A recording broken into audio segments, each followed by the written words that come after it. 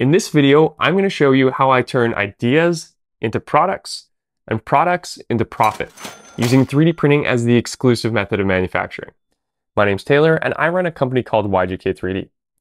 In the past month, we've generated over $10,000 in revenue selling our 3D printed products on Etsy. Unlike most other print sellers, 95% of what we sell are original designs. Today, I'm going to walk you through the design process for our newest product, so you too can learn how to create original designs that are optimized for sale. This won't be a step-by-step tutorial, but rather a high-level overview of the thought process and the workflow. Whenever I'm designing a new product, I try to keep two things in mind: ease of manufacturing and saleability. In other words, it needs to be easy to produce on a 3D printer, and it should be something that people want to buy. On the table in front of me are 4 products I've designed, but only 2 of these are things I would actually sell. Stay tuned to find out which is which and why. If you find value in today's video, please hit that like button and consider subscribing.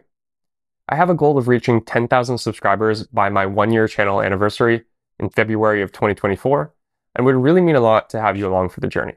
Okay, so first things first, we need an idea. When brainstorming new ideas, I often find inspiration in my day-to-day life. But other times I see something online and I think, that's cool, but I could do it better. Or more specifically, 3D printing could do it better. In this case, I came across this really cool Santa chimney advent calendar. This particular version was designed for laser cutting. And while I have a laser cutter, I find laser cutting is not the method of manufacturing I like to use for my products. For this product in particular, there would be a lot of individual pieces that would need to be glued together and painted, which are 2 things I try to avoid at all costs. So I wanted to redesign this for 3D printing. A quick Google search showed that this idea was not at all original. There are many interpretations of this design, but none of them stood out to me as a clear winner. And most importantly, there weren't any mass manufactured versions available on the likes of Amazon or other major retailers.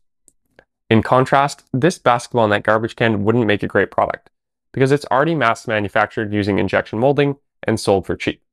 Similarly, Christmas tree lamps are also available on the market already, though they're typically made from ceramic. So unless you can compete on cost, it really doesn't make sense to make either of these products using 3D printing. So we have an idea.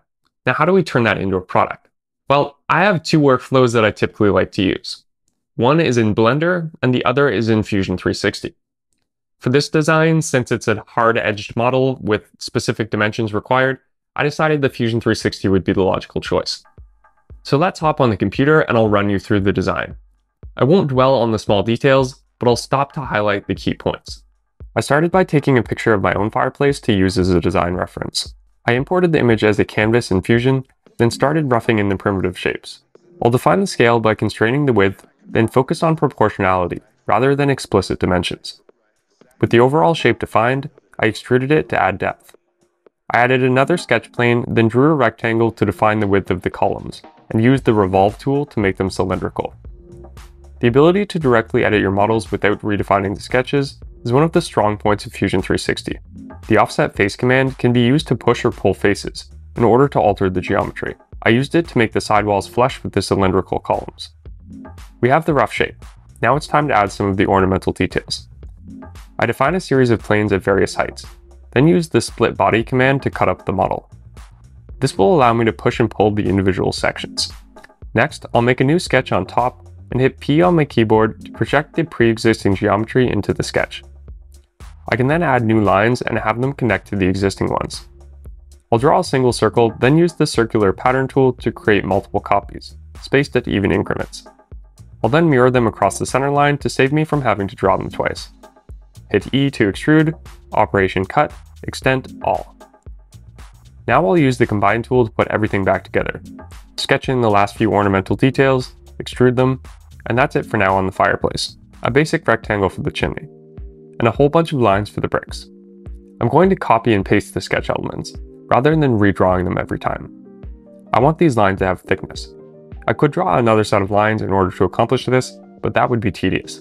Instead, I'll switch to the surface interface. I want to select the lines, not the sketch profiles. So I'll open the select options and make sure only sketch curves is ticked. If you're ever trying to select something in Fusion and having trouble, this is the way to do it. With the lines selected, I'll extrude them. The magic of surfaces is that I can use the thicken command to easily give all the lines a prescribed thickness. I'll then use the body as a cutting tool to remove the material from the chimney. The same procedure was used to add bricks on the sides too. So we have a fireplace and a chimney. Now we need jolly old Saint Nick. I'm not a graphic designer, so I'm going to borrow someone else's talents for this. I found an image of Santa online and converted each color to a separate SVG, which I then imported into Fusion. I'll extrude each color to give it thickness. I want this to be a layered design so that it can be printed using manual filament changes. So I'm adding an offset to the extrusions so the pieces are stacked. I used the render interface to add colors to the components, which will help with visualization. Speaking of components, these are useful for keeping your designs organized. Rather than new body, select new component when extruding multiple profiles. If you want to add bodies to a component, right-click and select Move To, then select the Bodies folder within the desired component. Santa was way too large, so I selected all of the bodies and scaled them down. I made Santa a reasonable size, then realized the chimney was too small, so I scaled it up. Next, I sketched the slots for the horizontal bars that will be used for the countdown, cut them out of the chimney, and added a wider section on top. At this point, I realized that I should have hollowed the chimney before cutting the bar slots, so I moved back the timeline to before I had made the cuts. This is another hugely beneficial feature of Fusion, the ability to roll back your design to any previous point in its progression. I added a sketch on top, then cut all the way down to the fireplace. We want to be able to see Santa as he descends, so I also cut away the front. I drew the profile for the bars next, leaving 0.2 millimeters of clearance on each edge for a loose fit. Incorporating tolerances into your design is critical for proper functionality. Next, I added numbers to keep track of the days. I tried mirroring them, but they ended up backwards, so I copied and pasted the sketch instead. In order to see what's happening behind the scenes, it's super useful to reduce the opacity of certain bodies. I wanted to add a base to Santa, so he'd ride in a track all the way down and not fall out the front. I drew the profile, then cut it out. Unfortunately, this cut breaks the continuity of the bridging across the bar holes, making this unprintable, or at least not cleanly. This type of printability constraint is something I'm always thinking about as I design. I'm trying to reduce the prominence of overhangs and eliminate any features that would require support material. Sometimes it helps to export the model and import it into the slicer to see any potential issues. Alright, back to the drawing board. Rather than a thin slot, I put Santa on a wider base. That should work. Next, I added fillets to round out the sharp edges and eliminate the overhangs. There's still some pretty long bridges, but I think they should be okay. We could lay the model down on its back, but that would introduce other issues while also filling up the build plate much quicker. It's critical to keep in mind the intended printing orientation when designing, splitting things into parts where necessary to make printing easier. I'm going to end up splitting the fireplace from the chimney, so they can be printed at a larger scale without maxing out the build volume. Next, I started working on the stockings. I found a suitable image that was free to use, converted it to an SVG, then imported it to Fusion. I extruded the red and white into two separate components, using the layered design approach again. I struggled for quite a while with how I would attach the stockings to the fireplace. I didn't want to use pegs and holes because I wanted the design to be scalable. A predetermined number of holes means a predetermined number of stockings, with defined spacing. It wouldn't work to put 4 stockings if the hole pattern was for 5, because then they wouldn't be centered. I decided that I would make a track system instead. I drew the profile and cut it out, being careful not to create any unnecessary overhangs. I designed a small hook that would press fit into the back of the stockings and slide in the track. I made sure to add the appropriate tolerances here too. As a final step, I separated the chimney from the fireplace before exporting all of the individual components. Bamboo Studio is my slicer of choice. The multi-plate functionality is incredibly convenient for laying out your designs. I imported all of the components, duplicated them where necessary, and assigned colors. I'll be printing these on my Bamboo Lab printers with AMSs for automated filament swapping. Despite that, I specifically designed all of the multicolor parts for fixed layer transitions. This will make these designs compatible with any printer. It's also more efficient and reduces material waste versus swapping colors on every layer. With everything settled, it was off to the printers.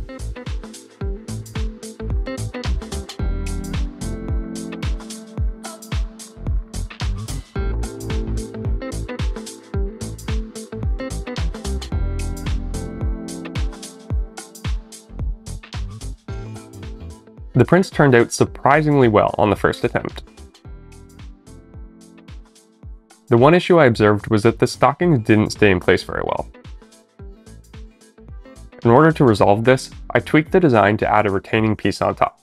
I put some super glue on the interface between the fireplace and chimney, added names to the stockings, and assembled the rest of the components. Everything was looking nice.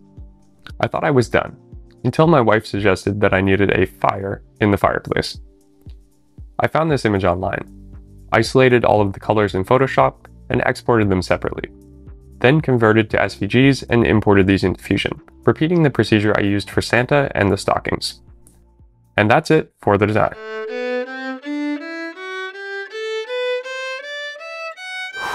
Ho, ho, ho! Merry Christmas!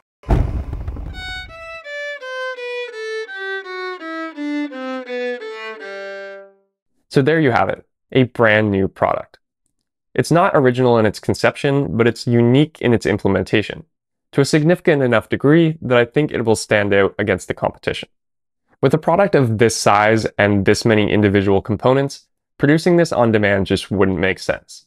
Therefore, I prefer to batch produce this type of product in quantities of at least 10, keeping them in inventory until an order comes through. I actually think this is one of the cutest things I've ever designed. It's pretty satisfying to use. I'm sure my family is going to love it for years to come. It's definitely going to be a new holiday tradition. If you like this model or any of the other models you see here, you can download them on our Patreon page. By subscribing, you not only help support the production of these videos, but you gain access to a catalog of high-quality 3D printable models that we're constantly adding to. Not only that, but you also have commercial selling rights. So if you are a print seller and you do want to make a profit, you are more than welcome to sell our models. Thank you guys so much for watching. I hope you learned something here today. If you did, let me know down in the comments what your biggest takeaway is. While you're down there, make sure to hit that like button and subscribe so you don't miss our future videos. I have a really exciting one coming up where I show how I paid for this printer in 1 week and everything I needed to print with it in order to accomplish that. So you don't want to miss it. My name's Taylor, this is YGK3D. Until next time, happy 3D printing.